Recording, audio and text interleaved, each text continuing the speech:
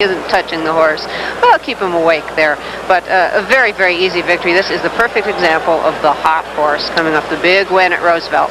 Well, George Siegel of Highland Park, Illinois, the owner of Troublemakers, along with Bill O'Donnell, the driver, and many more in the winner's circle with our Kenny Rices. We'll continue with more of the Breeders' Crown in a moment.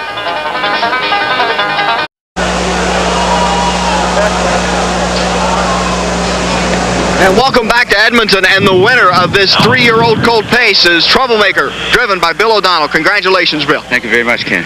We talked earlier today, and a lot of the drivers were talking about this win factor and looking for cover early. Were you surprised to see that Guts, a horse that normally likes to lay back a little bit, going out for the lead right off? Well, not really. You know, we had a bunch of trailers. There was 3 trailers, and where was he going to go if he took back? He'd have got away 7th or 8th. So, you know, he did the only thing he could do. What was your thinking now with Troublemaker, who's been a hot horse coming into today?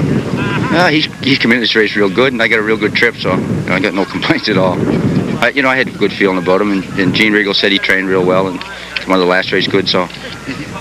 Let's take a look now at things as we shape up at the 3/4 mark. You begin to make your move. What were you thinking right here? Did you think you pretty much had the race the way that you wanted it, that you'd taken the cover and you'd had everything set up as you come to the stretch? Well, I had used him pretty good, even though it was falling cover. You know, we were over there good, and up the backside, we were really patient, fast, and you know, even when I got the front, I kept chasing him. You know, I was scared he was going to just pack her in because he's a real lazy horse when he gets off by himself. And, you know, he kept going right to the wire, though.